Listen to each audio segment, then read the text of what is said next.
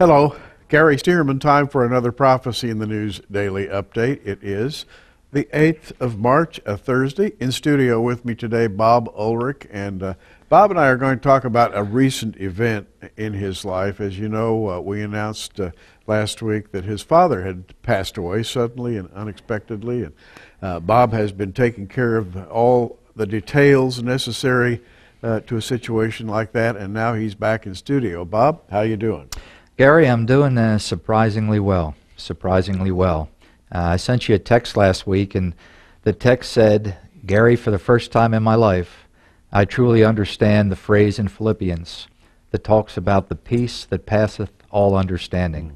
I have to say I've never understood that before. I've known about it, I've quoted it before, but I've never really understood it because, both my mom and dad are still alive. And it's something that you hear people talk about, that peace that we have in Christ and that hope we have for the future. And I keep thinking of the phrase that Paul uses where he says, we sorrow not as others who have no hope. And I think about my dad and his life and what my dad has done for me, during the 79, almost 80 years of his life. And, you look back, I'm 55 years old now, and, your parents are not supposed to live forever. That's not the way God planned it. And you look at your father, and you look at other fathers, and you look at relationships. And you and I talked a little bit this morning about how our fathers, at some point in our life, are basically a vision of what God is like. Our fathers are the law. Well, you know my dad pretty well. My dad actually worked here quite a few years ago as a part-time volunteer, full of energy, always a good word to say about somebody, and one of the hardest working men I think I've ever, had the pleasure of knowing. Well, I'll second that. My recollection of him is that he was never static. He was always moving from one place to another. I never saw him stop. Well, that's an understatement. The last day of his life, he was doing three things that were just critically important to who he was. He organized a men's prayer breakfast at his church back in New Jersey. And this was just a big part of his life, working with other men, a great encourager, people who were down and out, the downtrodden. He took them, put his arm around them, made them feel important. He had just started a discipleship program at his church. And this was something that I never really fully understood, that he was just so committed to discipling young Christians, discipling people who never had a mentor, who never really understood what it meant to be a Christian. And early in his life, he was a commercial painter. And for some reason, at almost 80 years old, he took a job painting someone's condominium. And that was my father to a T. I mean, my mother says it all the time. Whatever we deemed as normal, my dad did the opposite. I mean, he was his own man. He had his own perspective on this world. And yet, and Bob has told me this many times, and I know it to be true, you had a very close relationship with your father, perhaps closer than most fathers and sons. Well, my dad and I have been business partners together since 1987. And rarely a day has ever gone by in the last 25 years where my dad and I have not talked about New York Yankees baseball, about the weather in New Jersey, about our business, about things we wanted to do with our lives, things that were important to me. My dad was just a great listener, things that were important to him. And I'm not sure I was quite as good a listener as he was. And it's funny, your fathers and sons, grow up in different worlds. My dad grew up the son of an alcoholic father. And he was a drunk, as my dad described him. Left the family, ran around with other women. My dad had very few memories of his childhood, and we rarely talked about it. And looking back on it now, I think the reason is, my dad's father is probably in hell today. And that's not something comfortable to talk about. My dad never talked about it, never really broached the subject, but it affected his life. And I think what happened is because of that relationship with his father, he bent over backwards to make my relationship with him completely different. And I'm holding, and this is a great memory. This is probably the ugliest Bible you've ever seen. I mean, this is my Bible from the time I was a boy. Now, this has been carried around with me for years. And, I look back on it, and it's kind of funny. But what my dad left me, other than a lot of good memories, is he left me with a relationship with Jesus Christ. He introduced me to Jesus at an early age. In fact, I can prove it, because in this Bible, and this has gone through a fire, this has gone through bad weather. I mean, it's a disgusting Bible. But it says, I accepted the Lord on October 9th, 1965. I was baptized on November 20th, 1966. And then I leaf over to the back, and in this handwriting that I don't even recognize, but I guess it was mine before it turned into chicken scratch, these were all my favorite verses. And I look at my life first, 2 Timothy 2:15, study to show thyself approved unto God, a workman that needeth not to be ashamed, rightly dividing the word of truth. And I just think of the good times, with my dad, how he brought the Bible, brought a relationship with Christ into my life. My dad died within probably 5 minutes. He had a massive heart attack right as the Grammys were about to begin. And I just find that ironic, because as all those Hollywood entertainers were getting up on the stage to get their trophies and their awards, my dad was in heaven getting his. He was before Christ. Getting the real ones, I might add. I mean, talk about a backstage pass. Yeah. I mean, the ultimate backstage pass. So I look back on my life and my relationship with him in just such a positive light. Can't say enough good things about what he left me. I didn't get to say goodbye, but I will get to say hello again. Yeah. And I will meet my dad again. Real quick funny story. After the initial shock of this all happened, I planned a quick trip back to New Jersey and got the family together, got flights reserved. My wife and I and my daughter actually drove back. And when I came in here in the morning before I left, there was a book sitting on my desk. And this is the book. My favorite subject, The Greatness of the Rapture, written by a Greek professor from Tyndale Seminary. And I read that book on the trip back home. That's going to be my book review for the April magazine. And I'll tell you, you want to talk about a wonderful, extremely well-written, carefully orchestrated book.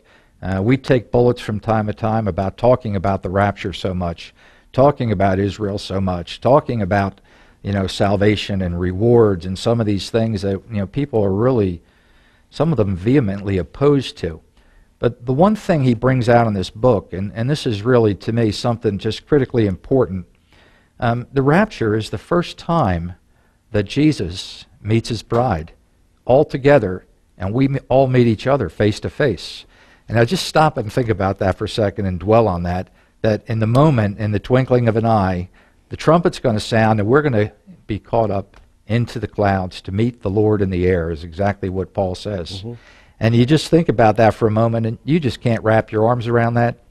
The concept of literally a momentary resurrection happening all at once, where everyone in the church, the bride of Christ, is together for the first time in history. That's a powerful concept. It is a powerful concept from the beginning of the church at Pentecost until the moment of the rapture. How many Christians do you suppose there are, Bob, in that time span? I'm sure you know the number. Well, I don't even have a guess, but I would guess it would be in the millions, if not hundreds of millions.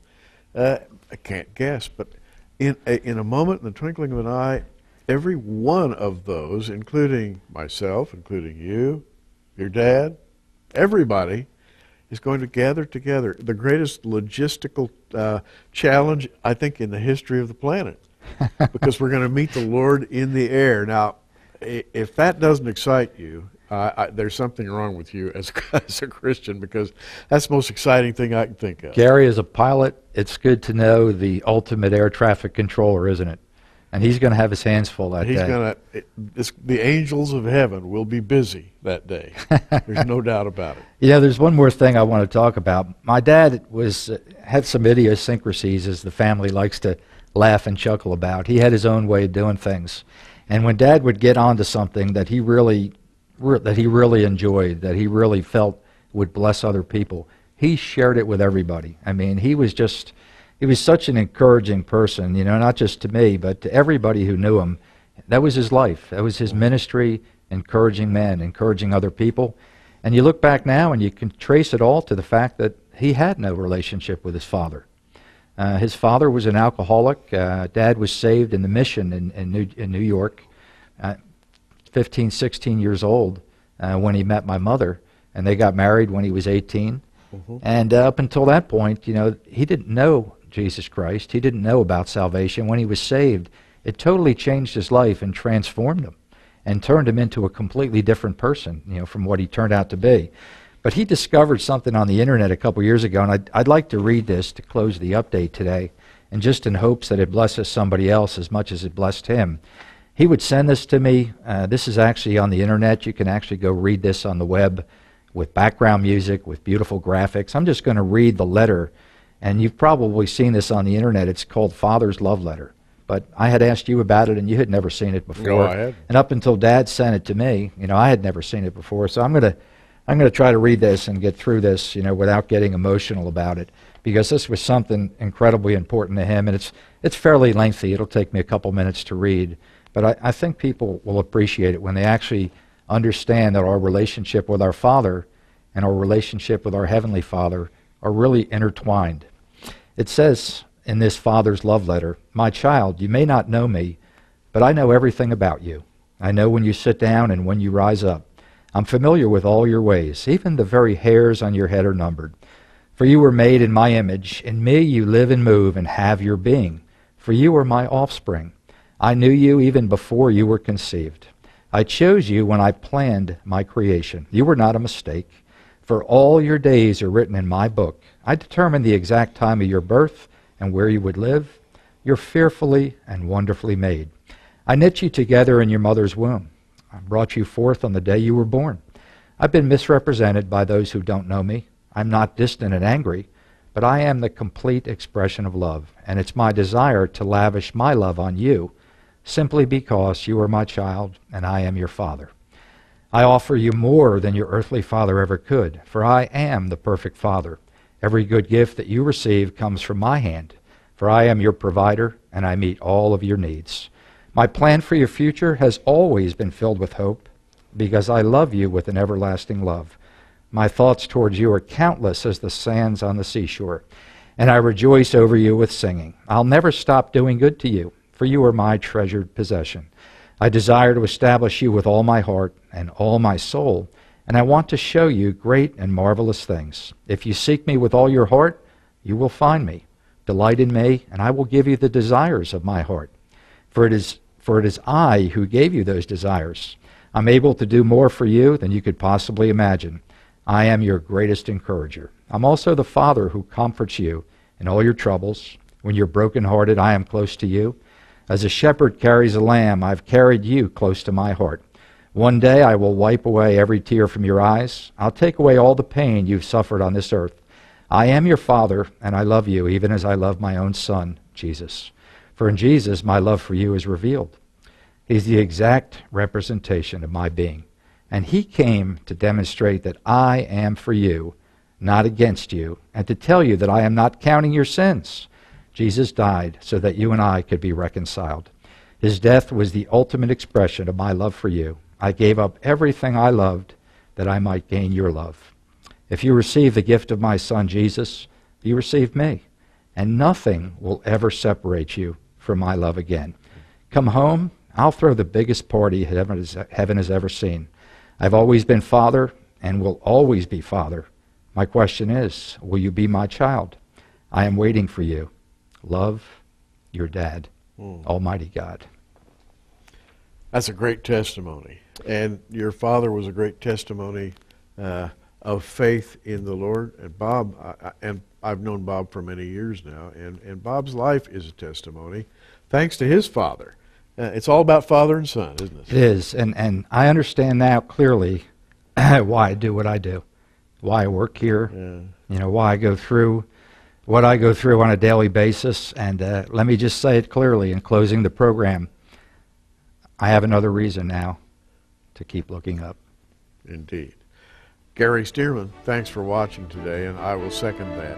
Keep looking up.